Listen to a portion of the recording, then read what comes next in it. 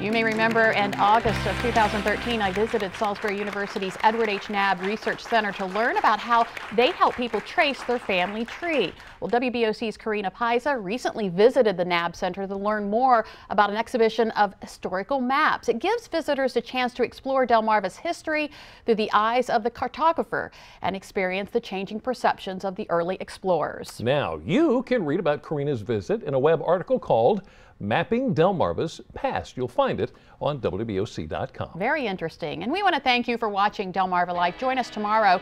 While the holiday season is certainly magical, if you have small kids, it's important to remember the dangers that lurk when celebrating. Learn how to disaster-proof your home for the holidays.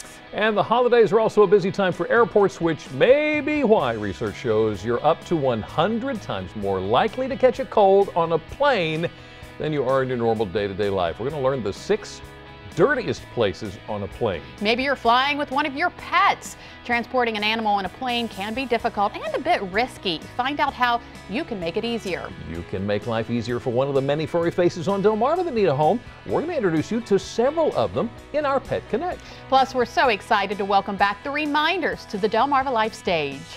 And tomorrow could be your day. We announce 2 more winners in our holiday gift guide giveaway. Delmarva Life, life at its best, here on Delmarva. Now don't go anywhere. WBOC News at 6 starts right now.